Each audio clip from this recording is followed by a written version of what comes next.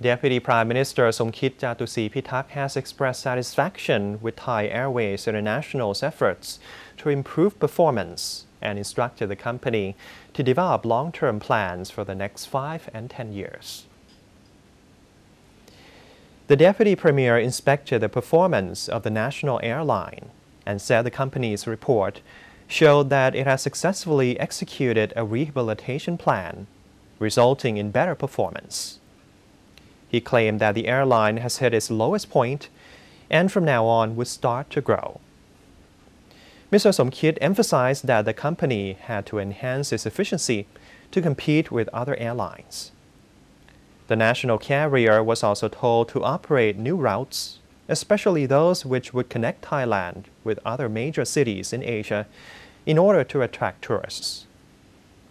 The Deputy Premier instructed the company to submit its long-term plan to the State Enterprise Board within 2 months. The plan is expected to help increase tourist arrivals to Thailand.